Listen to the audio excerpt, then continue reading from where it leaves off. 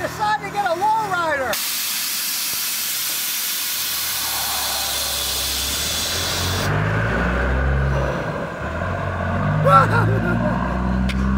And you watch the fuel gauge just drop as it goes.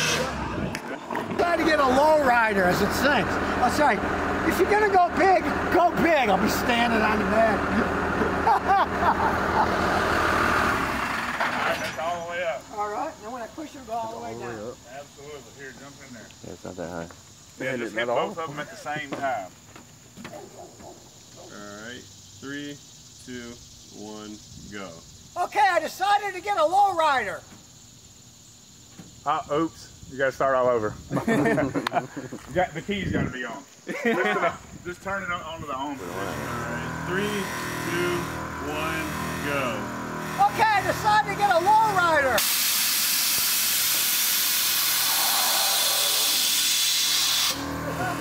That's crazy.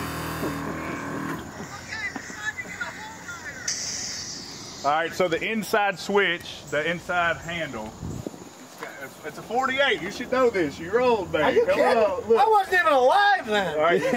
I'm not that old. I'm not that old, Jesus.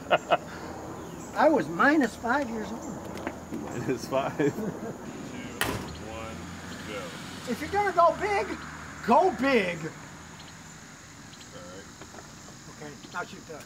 All right, 3, 2, 1, go. This is a 1948 Kenworth, which has been slightly modified. All right, we gotta get the hood ornament. Yeah. 3, 2, 1, go. And by slightly modified, I mean insanely modified. Basically, only the cab is original. 1, go. Now, it does have $27,000 worth of custom-made wheels. All right. Okay, let's open this up. We'll show the engine. And the engine came out of a 91 Dodge. It's a 6-cylinder Cummins turbo diesel. Now, you might think it's just for show, but it's actually a work truck. Put a gooseneck trailer on it. You can pull racing cars with it, the giant trailer. Is how much we said it cost in total? So, if you've got $100 grand to throw out on a nice low rider, you can get something just like this. Wow, how long did it take you? Hey, make sure you shout out Renegade Racing on YouTube. It was 10 months to build it. That's not bad. 10 months to build I think I spent 10 years doing something like that, you know? Yeah, we don't have time for that. Yeah, you don't fart around. Most people spend their lives farting around. Well, you should come to the shop sometime. We'll bring some more cars too. Oh yeah, that's cool. All right, close the hood and I'll get my camera and put it back up in the air again. Cool deal. Okay, I decided to get a lowrider.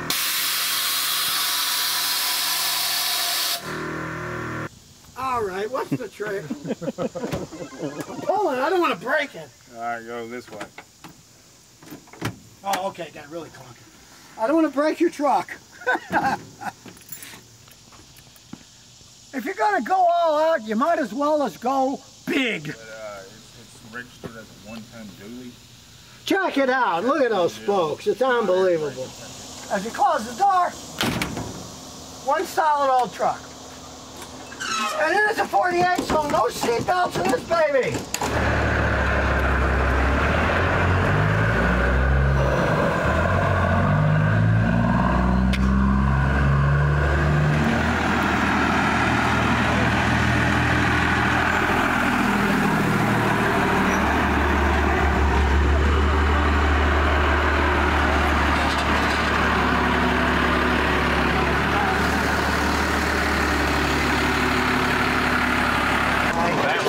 I haven't got a door. Oh, okay. That one, so he's got it. Let me out. Outside. Let me out.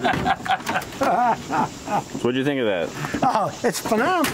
I mean, it's a real truck. It's not a toy. If you really love this truck, the owner says everything's for sale. Absolutely. Did you see his Hummer? Yeah. Okay, it's an H2, and they only made 500 of that edition. It's built on the small Chevy truck chassis. He can hook up his bass. He's a professional bass fishermen. They give them free boats every year, $100,000 boats. He can hook up his trailer to that, and right there, he can go in circles because it's such a short bed. There he is. I didn't see. Yeah, I got it. Tell him what they offer. It's got 300,000 miles. Tell him what you got offered. 60,000. Oh shit. That many miles. Yeah. You never know. There might be some lunatic in Saudi Arabia who just has to have this thing. And I would sell it. Everything's for sale. You know, it would come with the trailer though. You got to say that because the trailer was custom built for this. Yeah. So I can't use the trailer on anything else. Okay. I'm talking now. But of course, sadly, I do not own this truck. But the man who owns this truck says everything is for sale. It would come with a custom-made trailer they made just for that. It wouldn't fit anything else. And perhaps you just have to have this thing. You can always contact him. You never know. He loves this truck, but he also loves money. So who knows what will become of this truck? Something like this is a one-off. Oh yeah. That's a one-off. You have no idea what something that would fetch on the open market. None. Because if they came and drove it, they'd say there's nothing wrong with this damn thing. Wow, you know, I mean, it runs like a clock. It's got an engine that you can work on easy, not the old one. Because unlike cars, these aren't worth more money if they got the original engines, because the original engines are crap. Shit, yeah. They don't put on any horsepower. Nobody wants them. But something like this, hey. Plus, the fact that you don't have to have a commercial driver's license, that really changes the thing. Here in Tennessee now, you wouldn't be able to register in Texas that way. A new guy's trying to do it in Texas, they won't let you. Well, it doesn't have air brakes, so you know, and it's basically a 1 ton now. You know, so you know, and then I couldn't. The title, there was no title, and it only has 5 digits on the original VIN. Yeah. So it had to be retitled, and it was retitled as a 48 Kenworth, but a 1 ton dually. So it's titled as a passenger vehicle. This is the only 1 ton that can tow 20,000 pounds. Yeah, Hey, what's going on, guys? Hey, we're here with the famous Scotty, man. Everybody knows this guy, Scotty Kilmer, on YouTube. Did you expect this success and you know, coming up through YouTube? I know you've been on YouTube for years, since it first started. Did you expect this kind of success with 5 million, you know, 5 million plus subscribers and views every day? I mean, it's amazing, man. Well, actually, I did. I just didn't think it would take this long, you know? I'm 69 years old. I expected it to happen a little faster. Anybody that wants to build a YouTube channel, wants to follow this road that you're on right now, what's the biggest advice that you could give somebody to keep moving in that direction and be successful? All right, do something that you enjoy and that you're good at. It has to be both, because you might enjoy ice skating, but I doubt if you're going to be a professional ice skater unless you're really good at it. So find what you can do and put your heart into it 100%, and don't listen to the naysayers. Okay, when I started on YouTube in 2007, a friend of mine, Harvey, he worked for CBS. He said, "Oh, Scotty, you're going on YouTube, you'll never make a dime. Everybody's trying to do this." Okay, well, 2022 from 2007, I'm getting in my 2 billionth view. So I'd say, Harvey, you didn't know what you were talking about. What are some of the coolest cars that you've ever filmed that you rate as cool on your YouTube channel? All right. Well, here's one of them.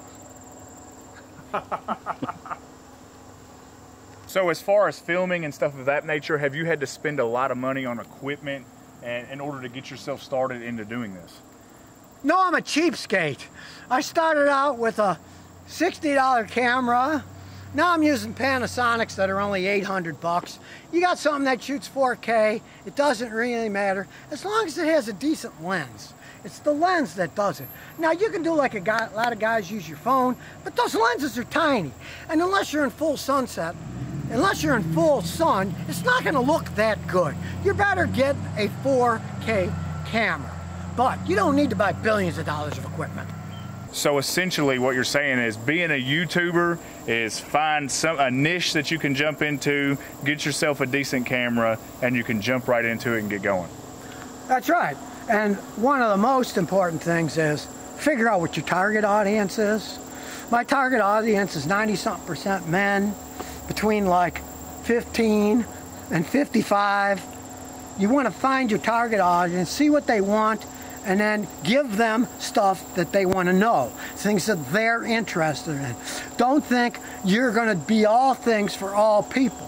Find your niche, find what kind of an audience there is, and let's say you find out there isn't an audience for that particular niche. Well, then you're going to have to kind of start broadening out to a little bit wider audience and think about what you might do. Maybe you're talking about fixing cars. Maybe you should branch it out into also what kind of cars to buy, how to buy cars.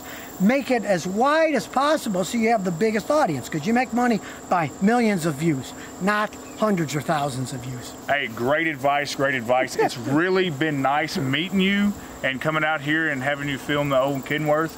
We're going to be doing some stuff in the future. Scotty's going to be over at the shop. We're going to be doing some things on the dyno. He's going to check out the Civic, the S2000, the Mustang, the Camaro, the Lexus, everything else that we got over there at the shop. We're going to do some stuff in the future. It's going to be awesome, so make sure you stay subscribed.